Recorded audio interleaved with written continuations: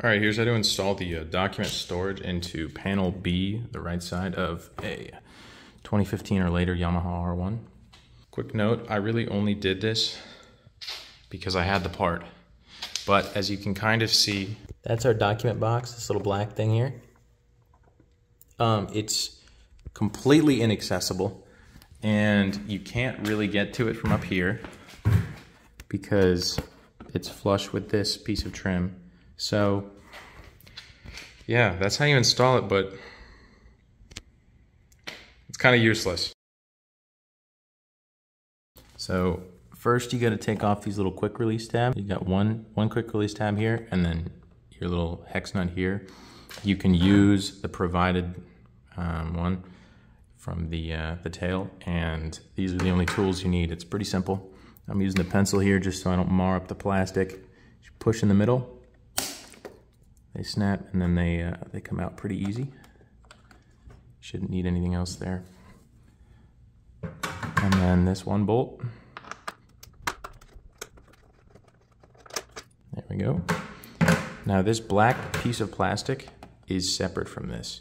So what you're gonna do, because this piece is pretty flexible, you can get your thumb under here, you peel it back, and then this should just push it forward and up to remove it, just like that. You're gonna wanna turn the steering the other direction. Now this is all snapped into place. Okay, so under here you can see there's a little rubber retainer with a plastic clip. So if you just push, that'll come out. That's it, I'm gonna do it from the other. All right, this is a little harder when I try to do it one-handed, but it should be fine. And when I did this the first time, I'm actually doing this twice. Yeah, it is pretty loud, don't be alarmed. It sounds bad, but it's okay. The other clips are not rubber retainers, they're just tabs along this. So all you gotta do is give this a little swift pull. Okay. So now that this is off, this is all you need to remove. If you have this black plastic piece, it will come with these retainer clips. Okay, so if you've not installed this before, you're gonna take this piece off, right, like I showed, and it's gonna look like this, except for these two metal tabs. Now, when I got this, I was given this document storage box separate with these tabs and with these two little bolts. So it's pretty obvious the way that it goes on.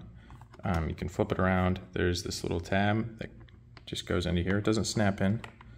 And then the rest just sort of lines up. You can see bolt hole to bolt hole. So you can put those two nuts in place and get it tightened down. All right, I got these all fastened together.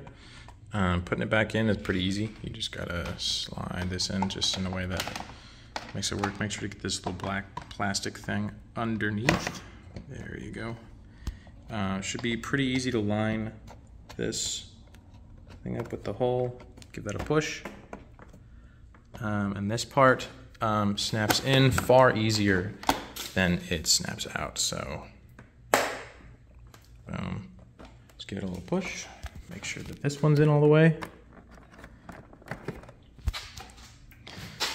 Cool. You might need to wipe this off because it'll be covered in fingerprints, but that should be it. You can take this black plastic piece, turn your steering again, the other way, open this area up. Okay. Okay, so you want to start on the bottom here in this part. Just get these all snapped in a row. This piece is pretty flexible, so this shouldn't be super hard. Do 1, 2, keep bending it. 3. All right, now while you're flexing this, that next one should go in, and it should, all of those nubs have little recessed pockets like there that they fall into. And so it'll sort of fall into position. I'd recommend putting this back on your little hex piece to get it in, because the hole is pretty recessed there, and I was unable to thread it with my hand. Actually, maybe I can do it right now. And we're good. Okay, cool. And then last but not least, you have